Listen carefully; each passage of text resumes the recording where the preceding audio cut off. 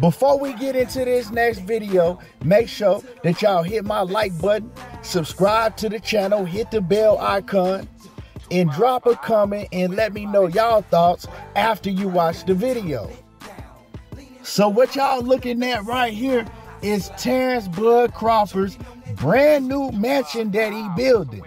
Bud Crawford, he finally took the Errol Spence fight and he made a whole lot of money. He made way more money than he's ever made in his whole entire career. It was said that Bud made $20+ million, and that's not even including all of the sponsorship money that he got, adding on to the $20+ million that he got from the purse and the back end money from the Errol Spence fight. So man, he got paid, because we know the biggest payday that Bud had made before the Spence fight was, I believe, $6 million, and that was in the fight with Sean Porter. He had made $6 million, and we know that because in the lawsuit when he sued Bob Arum for discrimination, it had all of his paydays in that lawsuit. So the $20+ million that he made with the PBC in the Errol Spence fight was way more than he ever made at Top Rank.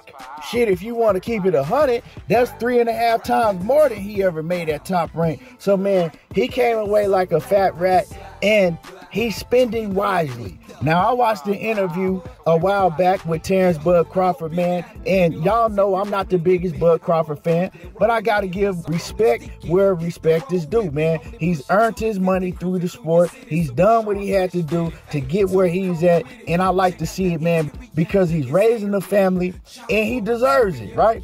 But I watched the video a while back with Bud Crawford, the interview that he was doing, and he talked about all of his real estate investments. And I remember Bud saying that he has over 40-something properties that he's invested in real estate, man. So Bud ain't no dummy. You know what I'm saying? We all know that he ain't no dummy by how he did Errol Spence in the negotiations. You know what I'm saying? That man got 50-50. He got to walk out last. I mean, he did something bad to Errol Spence during them negotiations, and he got everything that he didn't deserve. But, hey, it paid off, because at the end of the day, he got the W. So if he had did all of that and lost, that would have been real bad.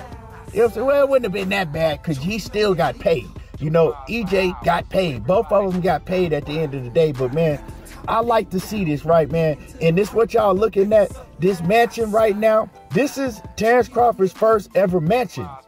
Now, you would think that Bud would be living in the mansion right now, you know, with all 6 kids that he have. You would think that he got a big family, he'd be living in the mansion. But Bud said, man, he still is living in the same house that he ever bought when he got his first big check. And it's a regular house, 4-bedroom house, you know, good size, but it ain't no mansion, it's just a regular house. So Bud was very smart with his money. He didn't go out splurging and spending a whole bunch of money. What he did is he invested his money into real estate.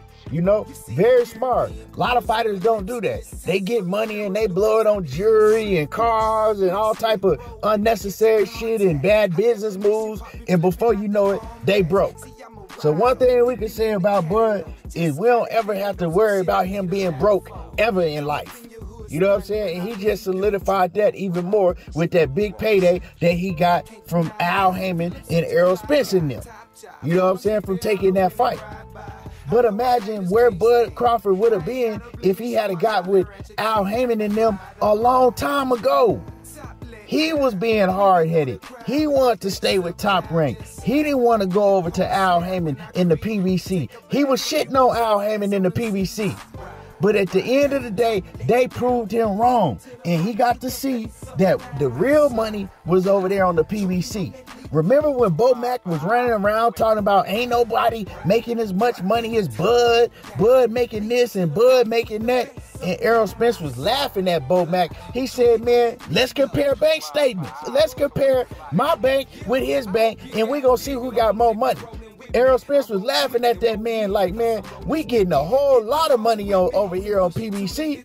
And that was back when Errol Spence was still active before the car accident, you know. He was laughing at that shit that Bo Mack was saying, running around talking about Errol Spence is living check to check and all them PBC fighters is broke. Crawford was getting more money than everybody over on PBC. Man, them PBC boys were getting paid. They were getting that back end money.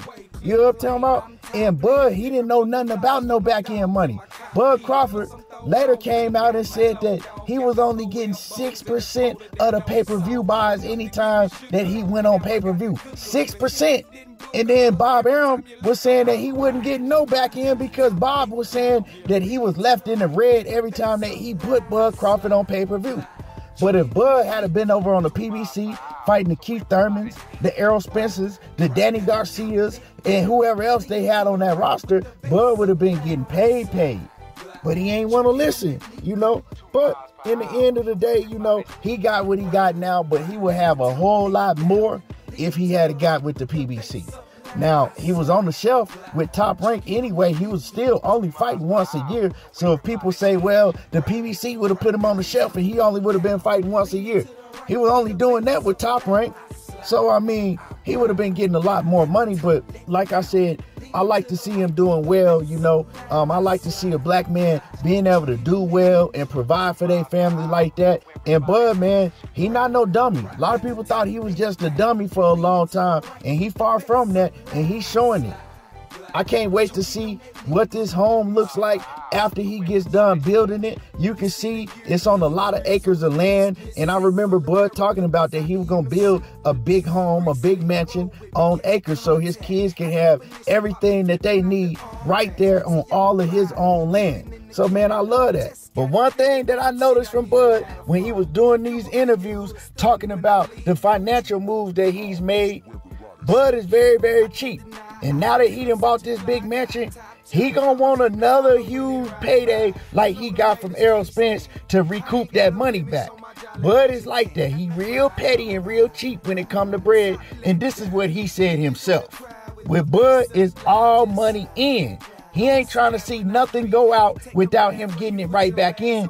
And that's how he should be. That's how the wealthy people are in life, right? All money in. But he looking for at least one more big money fight before he hang it up. And that's why he was trying to get that Canelo Alvarez payday. I continue to tell people that him wanting that Canelo Alvarez fight is just for a huge payday. That's it. You know what I'm saying? That's all. But that's not going to happen. He's not going to get a Canelo Alvarez fight. But he still got that Errol Spence fight.